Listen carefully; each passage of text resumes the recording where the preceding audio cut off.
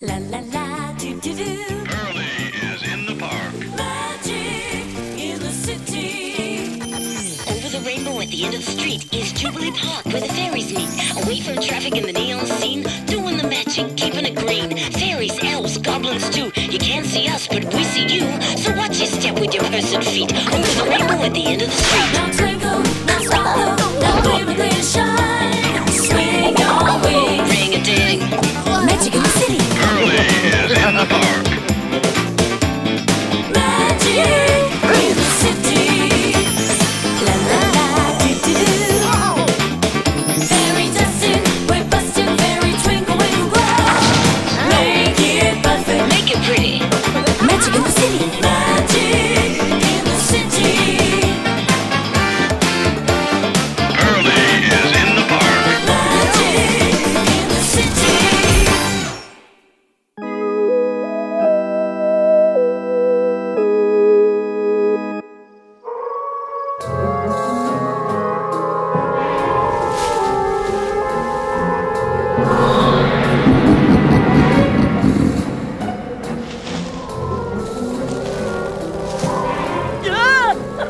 Pearlie, Burlie, Halloween is here. Crocky, where's Great Aunt Garnet? I'm here, my darling ones.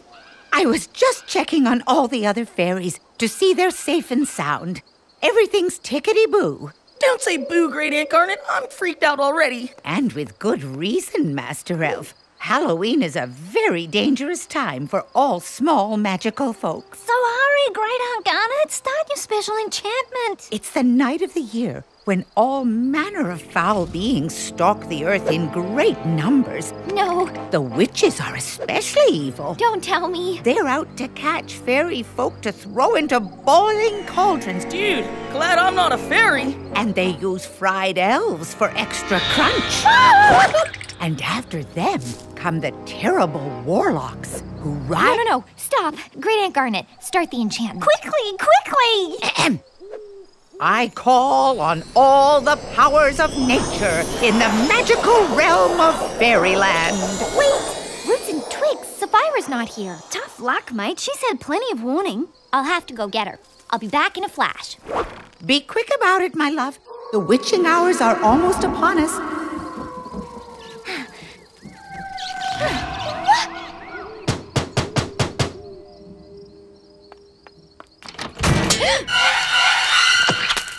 Sapphira, it's Halloween. Great Aunt Garnet's making a safe haven for us in the fairy ring. Come, quickly. Hardly. I was just about to rinse off my beauty mask and take a flower bath as soon as Ludwig gets back with my white rose petals. You can't stay in your spa. The last thing I'll be doing is spending the night with you faint-hearted fairies and that gibbering elf. It's not safe. Yes. I'll see you in the morning when all this Halloween silliness is over. Nighty-night.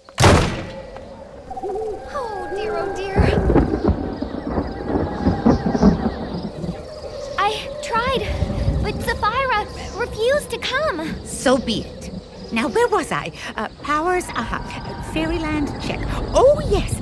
On this All Hallows Eve, summon Mr. Jack-o'-lantern Bright to keep each one now gathered here safe until the dawn's first light. Let's get to it.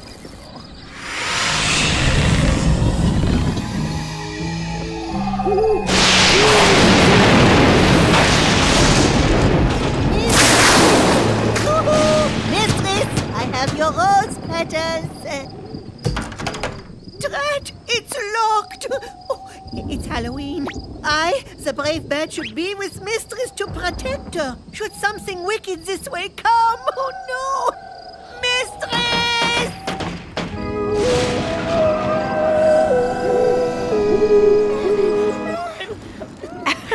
Now, no need to worry. The things that go bump in the night cannot reach us here. Are you sure, Great Aunt Garnet? Indeed I am. Fairy magic is powerful. Halloween is also a night for sharing stories. Let me take you back, almost 150 years ago to the day when I first moved into my clock tower. You can imagine how excited I was to be opening my very first shop. I spent the month of October stocking the shelves with all manner of rare and magical things. But even though it was warm outside, my lovelies, inside the tower it was terribly, terribly cold. Snow on the floor and icicles hanging from the ceiling. I decided to set a merry blaze in the grate. But much to my surprise, I had lit the fire right in the caretaker Brownie's home. He gave me the keys to the cupboard for the central heating. Soon my tower was as warm as a woolly sock. I gave that Brownie a dish of cream, and with a tip of his hat, he was on his way. So you see, my dears, not everything that goes bump in the night is out to harm you. Oh, that's awesome, Great Aunt Garnet. Mistress needs me. She must be frightened. What was that? Witches? Ghosts? Skeletons coming to get me?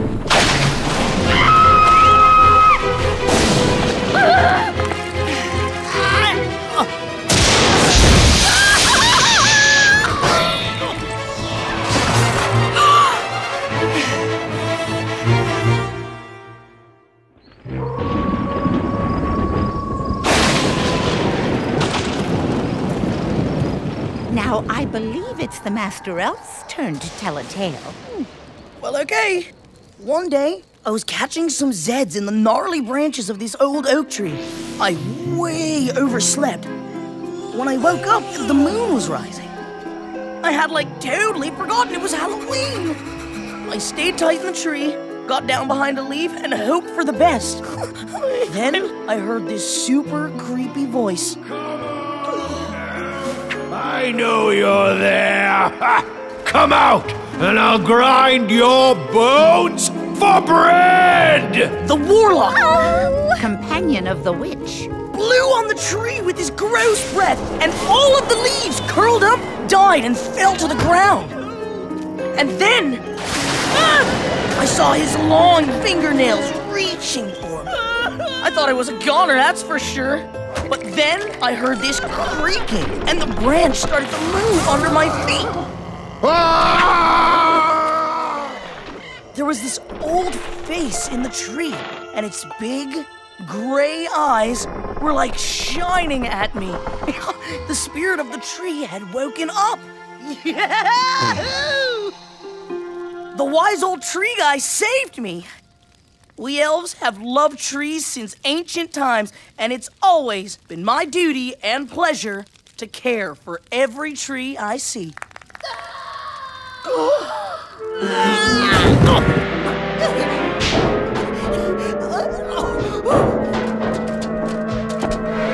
I should have gone inside that jack-o'-lantern.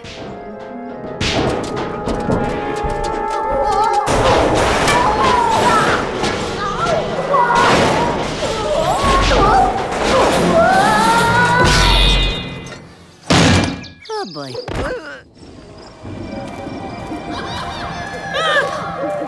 Now pay that no mind, my twinkles. Opal, it's your turn for a story. Go on, Opal.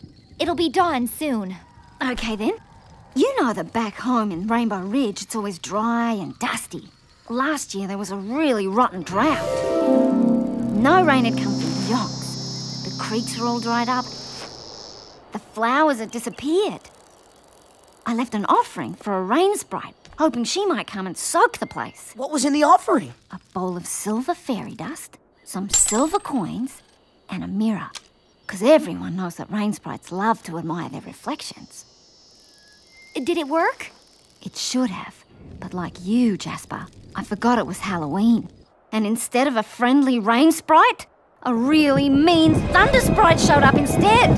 She took one look at her terrible stormy face in the mirror and went bonkers. A whirlwind. Rain, thunder, hail, lightning, the works. The rain pelted down all night long. What did you do? Well, I reckon there was only one thing for it. I twirled my lasso and threw it and I got her. I hauled her down, and as soon as she touched the earth, all the fight went out of her. she turned into a giant rainbow.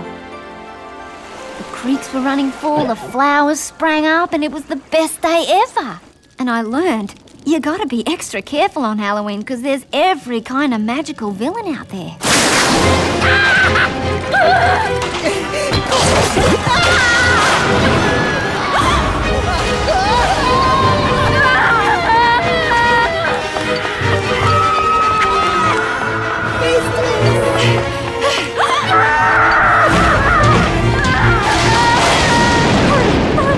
Fear not. As long as our magic jack-o'-lantern stands between us and them, we are safe. A witch and a warlock! Oh, they're coming! They're breaking in! Oh, we'll all be thrown into a cauldron!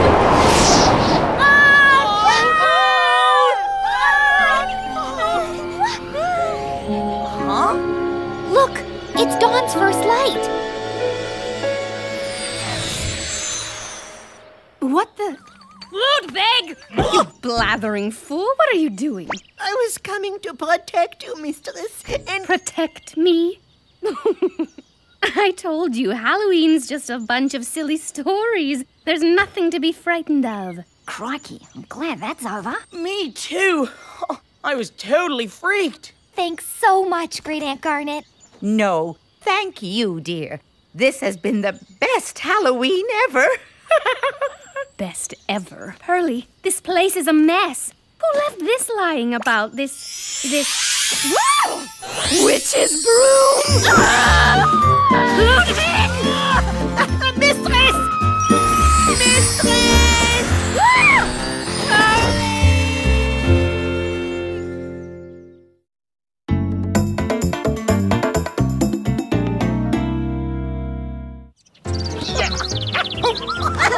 Jasper Bob leaves. He goes for the basket and...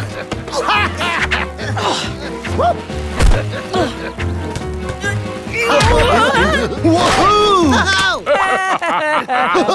Dude, watch out for the butterfly. You'll get trampled. Trampled? I'm not that small. Whoa! Daisy, sorry. Call us when you grow up, kid.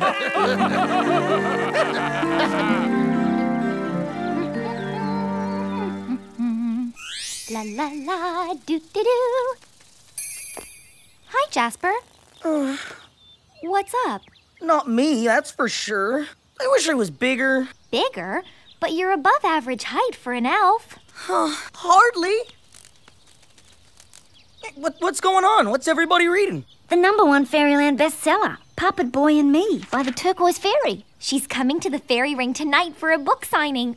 It's so exciting. I've never heard of her. Her book is a cracker. It's a tell-all memoir of how she turned a wooden puppet into a real boy person. She did, huh? Wait, you mean she, turned this little puppet into a big boy person? Yep. Interesting. Can I borrow it? Sure, but you never want to read books about fairies. Well, maybe I've just become a fan of the... whoever she is. See you later. Hello, Cousin Sapphira. Have you heard? The Turquoise Fairy's coming. Yes. Turquoise fairy my eye. That silly blue hair is 100% fake. Dye job. No, it can't be. And so she wrote a book. Big deal. I've written a book too. Really? That's wonderful. My autobiography. It's called All About Moi. But those dimwits at the Fairy Wand Press don't like it. They say it's not exciting enough. Maybe the Turquoise Fairy could give you some advice on getting published. You may have something there, cousin. Always glad to help. Oh, mistress, getting advice from the Turquoise Fairy is a wunderbar idea. Well, let's see if the blue-haired big shot can help me get my book on the bestseller list. I imagine she'll be happy to help her bestest fairy friend ever. And her bestest friend is... Me, you nincompoop. Once we meet and I dazzle her with my charm, that is. Home, Ludwig. You are always one step ahead of me, mistress. The enchantment isn't even in here. Some tell-all memoir. What a ripoff. Got a bee in your bonnet, Jasper?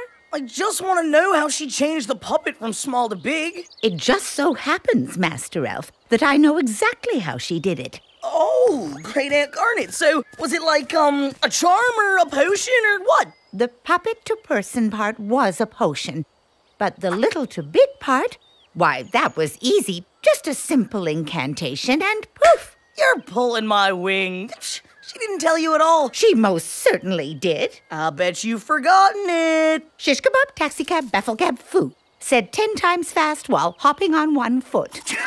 Thanks, great Aunt Garnet. Gotta go. Remember, that's fairy magic. It's not for elves. Wicked! I just want to be a little bit bigger, so I'll repeat it 3 times instead of 10. That should work. Shish kebab, taxi cab, baffle cab, foo. Shish kebab, taxi cab, baffle cab, foo. Shish kebab, taxi cab, baffle cab, foo. Oh man, didn't work. Ow! Whoa! Whoa! Whoa! I totally did it! Fairy magic is no sweat for this elf. Not exactly the size I was aiming for, but who cares? I'm huge! Yahoo!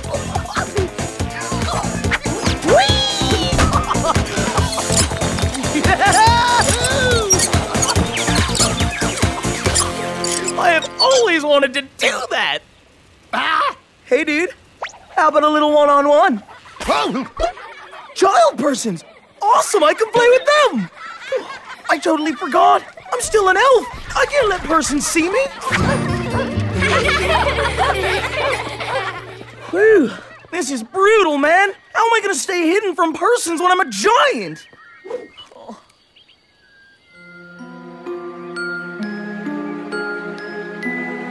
How indeed.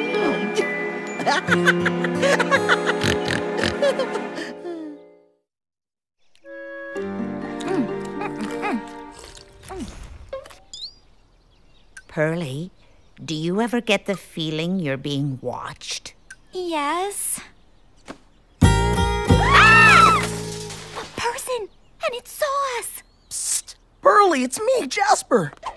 Jasper? Roots and twigs, Jasper. You're humongous. Oh, I just wanted to be as big as the dragonflies, but I messed up the turquoise fairy's spell. How on earth did you find out the turquoise fairy's enchantment? Well, it kind of slipped out. You've got to zap me small again. I can't do it. That kind of magic is way too big for me. Great Aunt Garnet? I wish, my love, but I'm afraid only the turquoise fairy can undo this. Well, that's okay, because she'll be here tonight. But where do I go until then? Persons are gonna see me. We'll go to the glass house and you can hide in there. Opal, go and try to find the turquoise fairy. Get her to come as quickly as she can. On my way. Wait! Hey! We'll have to sneak you all the way across the park.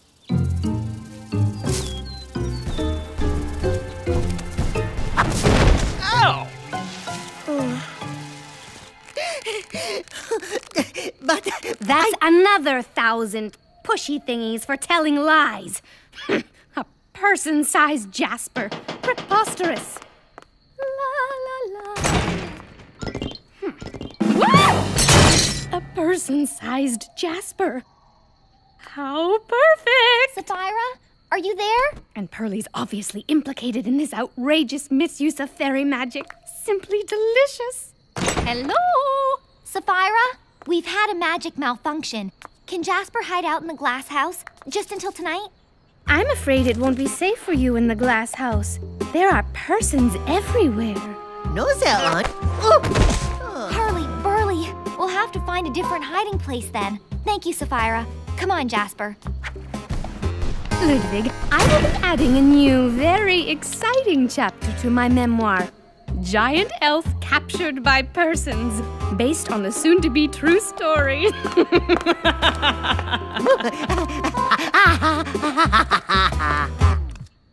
You've really got to work on your evil laughter, Ludwig.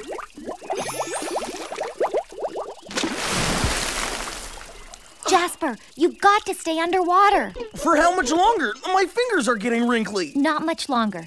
The sun's going down. Until they lock the front gates of the park, this is the safest place around. Uh-oh, persons, hide!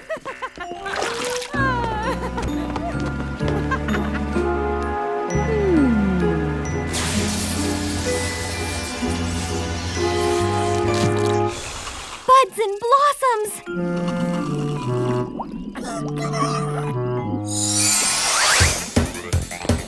Ooh, where's that music coming from?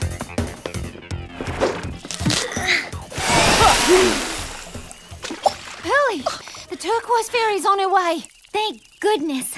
Come on. Oh!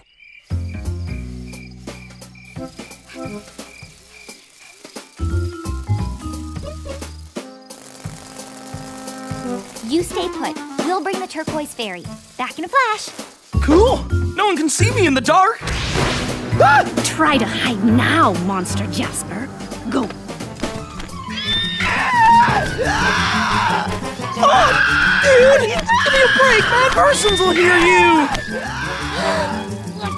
Persons!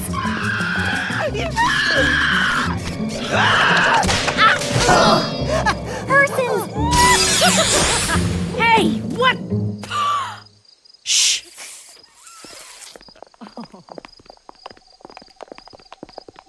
Phew. This is totally my fault. I messed up big time. I'm really, really sorry. Can you make me elf-sized again? I can do it, but I'm warning you, you may end up even smaller than you were before. I don't care. Small is good.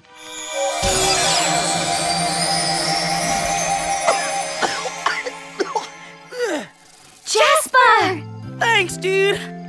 Ma'am. My pleasure. But don't do it again.